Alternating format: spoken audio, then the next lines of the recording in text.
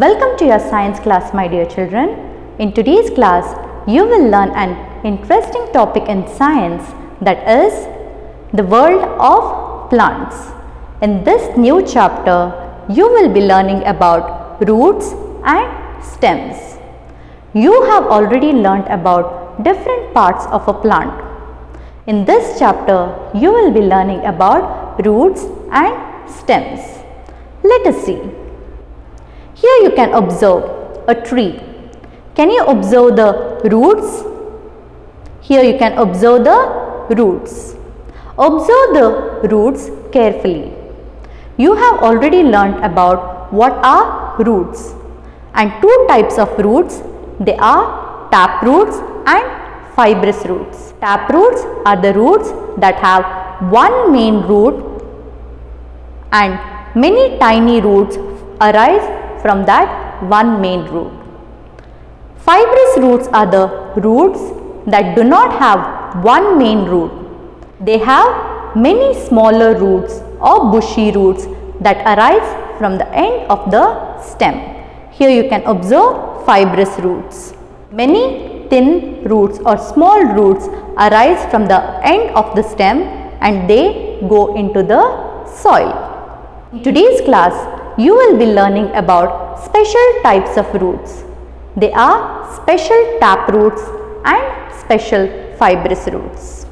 Special tap roots are water storing roots and food storing roots.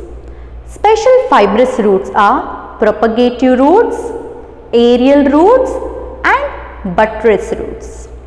Here you can observe the roots. Can you observe here small thread-like structures? The small thread-like structures present on roots are called root hairs. Here small thread-like structures, they are root hairs.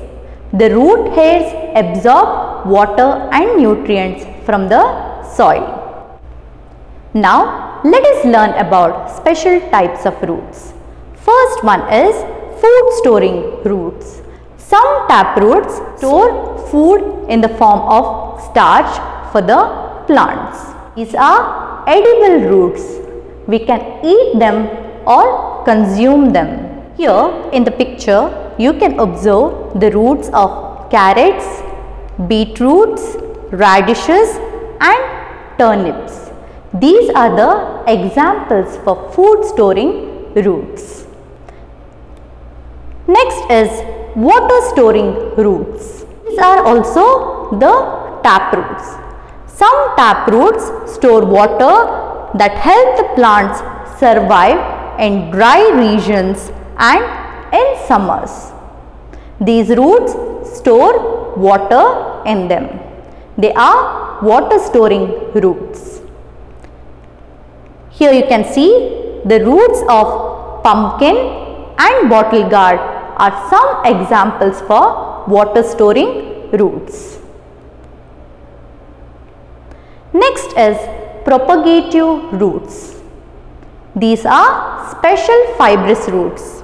Some fibrous roots have buds that lie close to the surface of the soil. Here you can observe in the picture, they have buds that lie close to the surface of the soil. They propagate or grow individually into new plants. They grow into new plants. They are propagative roots.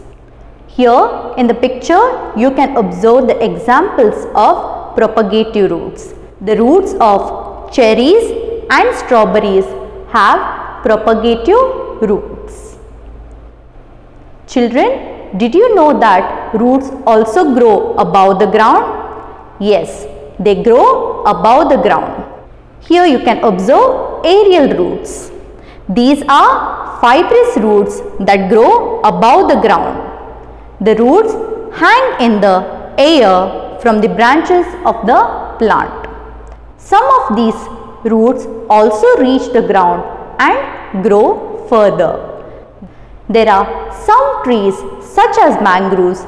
They also have aerial roots. Mangroves grow in marshy areas with clayey soil and hold a lot of water. Here you can observe the roots that are above the water. They grow near the water bodies or seashores. The roots are above the water. They help the tree to absorb the air.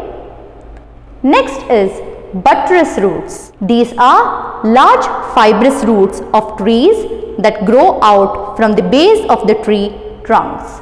Here you can observe buttress roots. You can see that they are above the ground. They mostly grow in rainforests. The roots do not go deep into the soil because of the poor quality of the soil. They absorb the nutrients from the top layer of the soil. You can observe the roots carefully, children. The roots are spread in all sides to prevent the tree from falling. These roots are found in bay fig tree. This is seen in bay fig tree. The roots of bay fig tree help them to absorb more nutrients from the soil. In today's class, you have learnt about special types of roots. They are special tap roots and special fibrous roots. Special tap roots are water storing roots and food storing roots. Special fibrous roots are propagative roots, aerial roots and buttress roots. The stem. How the stem helps the plant? The stem transports water and nutrient absorbed by the roots to all parts of the plant. Here you can see the water and minerals absorbed by the roots are transported to different parts of the plant by the stem. Stem supports the plant and keeps it upright. So you can see the plant that is straight or upright. Stem helps to keep the plant upright. So these are the functions of the stem. The stem of a tree grows into trunk. You can see in this small video how the stem of the tree grows into a trunk.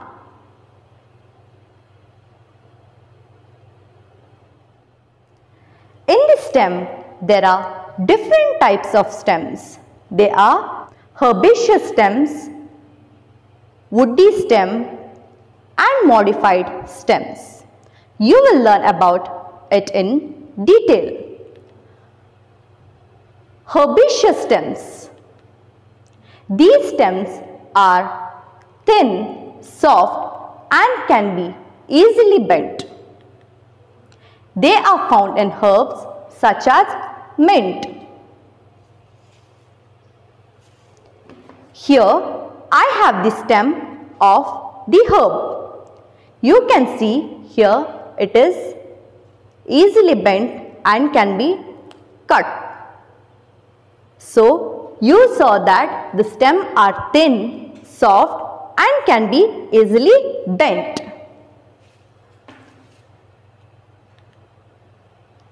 Here is a picture of mint. This is the example for herbaceous stem. You can see the stem that is thin, soft and can be easily bent. Next is woody stems. These stems are thick, hard and usually brown. Plants with woody stems usually live for more than 2 years. Here are the examples of woody stems. That is mango tree, rose plant, hibiscus plant. These are the examples of plants having woody stems. Modified stems. What do you mean by modified stems? Some plants show modification in their stems to perform specific functions other than giving support to the plant. In modified stems, there are two types. They are underground stem modification and aerial stem modification.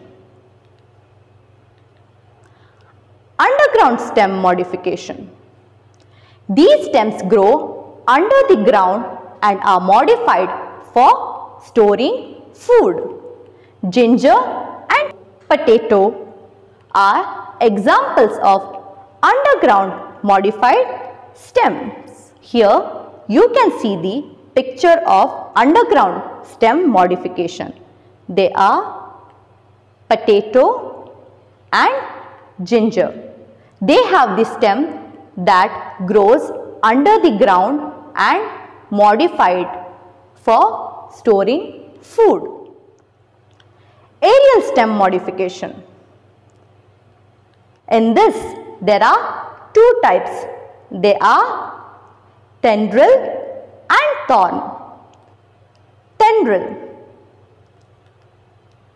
Some climbers such as pea plants and grapevines have a weak stem and cannot grow erect. Hence, in these plants, the stem is modified into a tendril. Tendrils are thread-like structures which twine around poles and pillars for support. Here, I have the branch of the plant. Here you can see thread-like structures which help the plant to twine to the poles and pillars for support. Here you can see the thread-like structures. So, this is the example for tendril. The other examples for tendril are grapevines, pea plants. You can see this thread-like structure which help them support. So, these are the examples for tendril. Thorn. What do you mean by thorn, children? Thorns are hard-pointed structures on the stem of the plant that protect the plant from grazing animals. Lemon and pomegranate are few examples of plants in which are modified into thorns. Here I have the branch which has thorns. So you can see hard pointed structure that is modified for the protection of the plant. This is one of the example for thorn or the branch having thorn. Here you have the pictures which are the example for the branch or the plant having thorn. They are lemon, you can see hard pointed structures, and pomegranate.